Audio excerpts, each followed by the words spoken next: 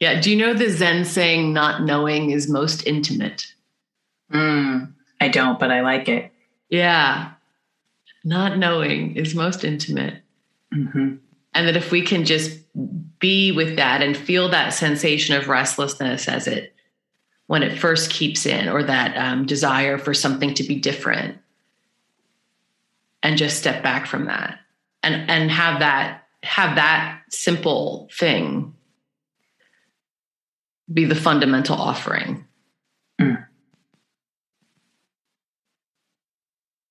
Yeah, I love that. I love not knowing.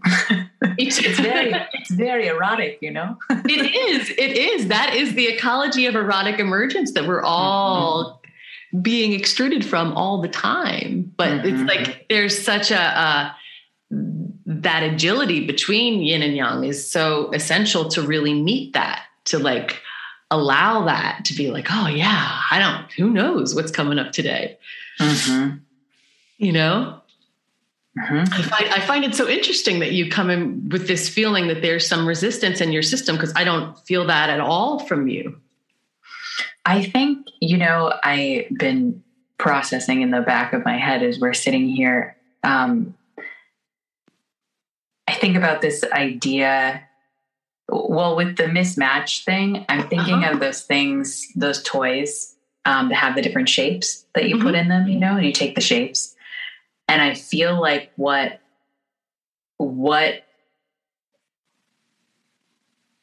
often how I discern and read things is, rather than looking directly at the thing energetically, I read the negative space around it. And when I'm looking at the mismatch thing, I'm seeing the things coming into my field actually through a bigger space than they need. So there's no contact of edges. So in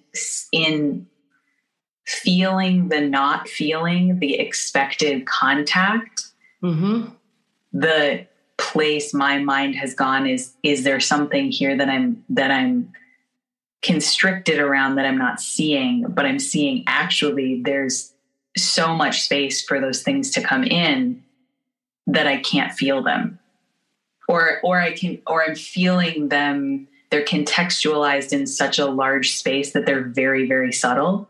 It's a very subtle sensation in the context of my system.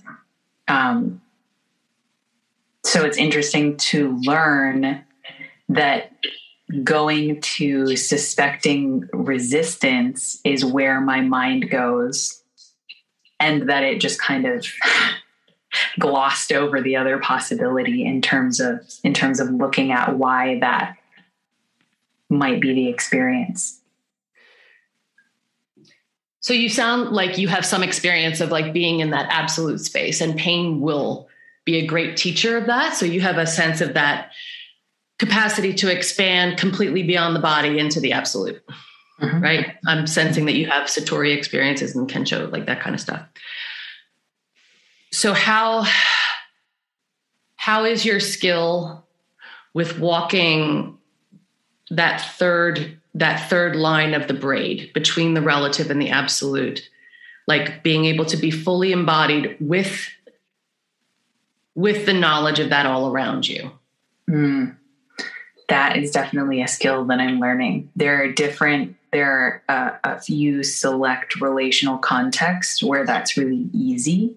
And I'm getting the embodied experience of what that is. And I can feel it like slowly moving out into other areas. But that's definitely a skill development. Well, that's the next level skill. Yeah, it's really something.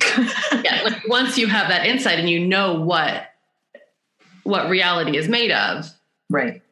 Then being able to navigate this reality fluidly from within that boundless envelope, right,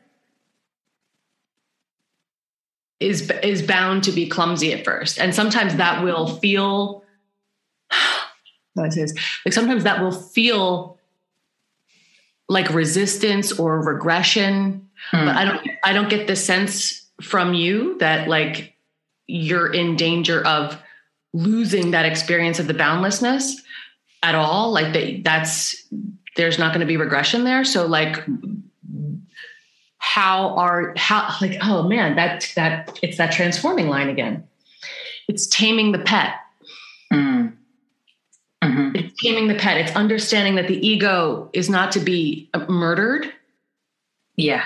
But is just to be trained to poop outside. You know,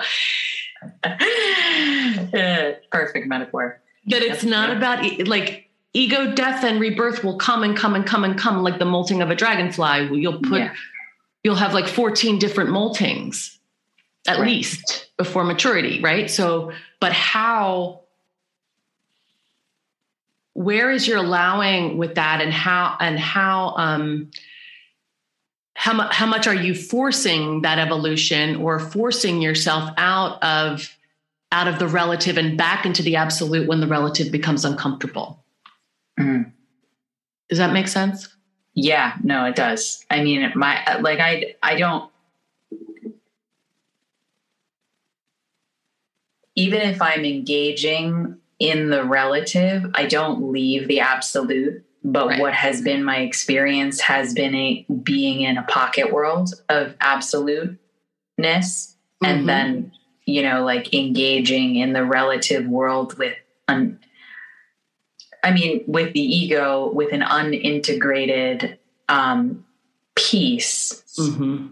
And my inclination has been like, I just won't engage with other people, or I'll engage. I've spent much of my life taking care of kids, you know, and engaging in a place where it's like, we're both in our little pocket worlds of absoluteness. So we can engage, you know, we can have that relation, and we're both in the same thing, and there aren't these specific demands. So my inclination has been hermitage for sure. Yes. Yeah. My inclination was also humans under 5 and over 75, please. Totally. Yep. It's between 5 and 75 that people really become impossible, and it's just painful to watch how they get in their own way. Yeah. Oh, I can totally relate to this thing and just how much it can feel like. I mean, it felt so much like resistance to me for so long that I just became an alcoholic. Like I felt so alien and like just so out of place. Like my sense of belonging was so intimately rooted in the absolute that I didn't want to come back. Mm-hmm. Like I just wanted to hang out there all the time. Yeah. And for me, it wasn't really until I took the Bodhisattva vows that I was like, oh, that's what that's for. Mm-hmm.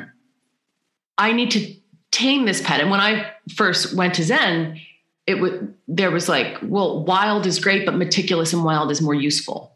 Mm-hmm. So the value of form and being able to be intimate with the coalescence and deliquescence of form from moment to moment enables deep service. Mm-hmm. Service so deep that it can be intimidating to show up for because it's a massive responsibility. But that's exactly what your reading is saying. Mm-hmm. That there's no question about your field. Mm-hmm. This restlessness and discomfort with form, this wanting form to change faster than it's changing, wanting the molting and new skin to happen faster than it's happening. That's just mental resistance. That's just a matter of taming the pet. Yeah, that makes a lot of sense to me. And I'm hearing too in what you're saying,